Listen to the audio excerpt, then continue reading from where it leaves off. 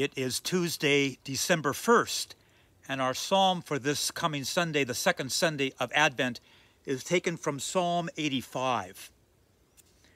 You have been gracious to your land, O Lord.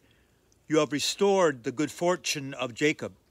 You have forgiven the iniquity of your people and blotted out their sins. I will listen, O Lord God, to what you are saying, for you are speaking peace to your faithful people, to those who turn in their hearts to you. Truly, your salvation is very near to those who fear you, that your glory may dwell in our land. Mercy and truth have met together. Righteousness and peace have kissed each other. Truth shall spring up from the earth, and righteousness shall look down from heaven. O Lord, you will indeed grant prosperity, and our land will yield its increase. Righteousness shall go before you, and peace shall be the pathway of your feet.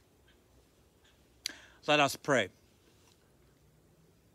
God of grace, you have loved the world so much that you gave your only Son to be our Savior. Help us to rejoice in your redeeming grace by showing mercy and by walking in the way of justice and peace. For the sake of Jesus Christ, Redeemer of the world, who has taught his children to pray, saying, Our Father, who art in heaven, hallowed be thy name. Thy kingdom come.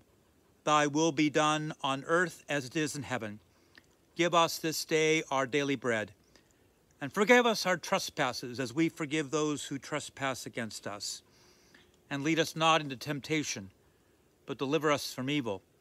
For thine is the kingdom and the power and the glory forever and ever. Amen.